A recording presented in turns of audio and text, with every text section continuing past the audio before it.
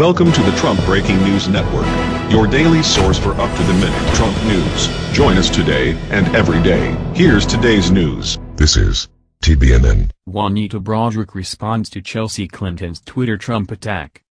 A friendly note to Chelsea Clinton: when referring to something as horrifying, sick or awful, it helps if you have a father who isn't an accused rapist.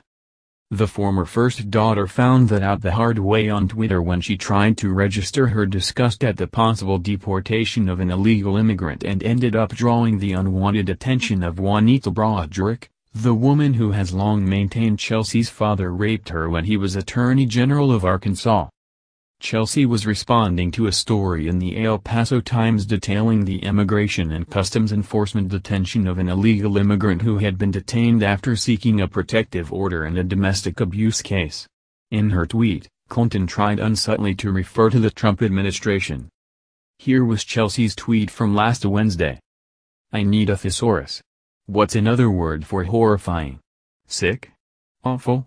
Running out of adjectives these days that mean unconscionably terrible. T.co web link.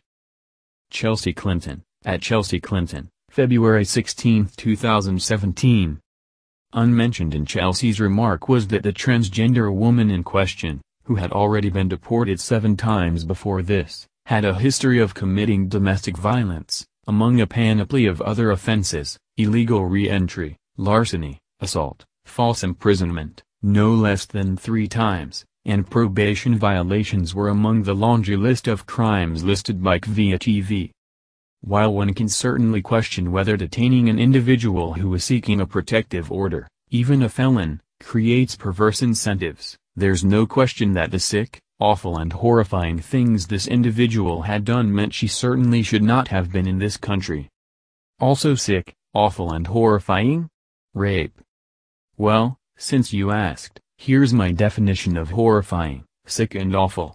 Answer: your father, Bill Clinton. Pic.twitter.com web link. Juanita Broaddrick, at Tensnut, February 17, 2017. Whoops. Broaddrick, for those of you who don't remember, is a former nursing home administrator who publicly accused then-President Bill Clinton in 1998 of raping her back in 1978. When he was actually in charge of criminal prosecutions in the Razorback state. The Clinton machine has long ignored Broaddrick and her allegations, even though she's maintained her story for almost 20 years. It's worth pointing out that as a brave social media defender of sexual and/or domestic violence, provided, of course, there's some sort of tenuous link to the man who beat her mother at the ballot box in November, Chelsea Clinton seems strangely silent when it comes to getting justice for Juanita Broaddrick. Or Kathleen Willey. Or Paula Jones. Or any of the women who have not only said but continue to maintain that they were the victims of sexual abuse at the hands of her father.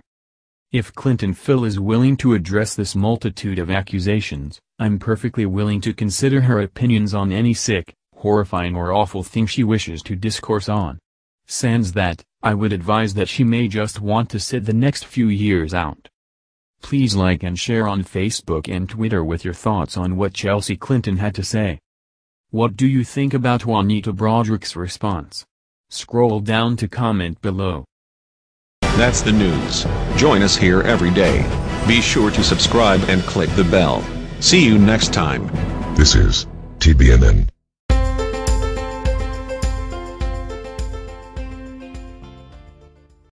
Created using Powtoon.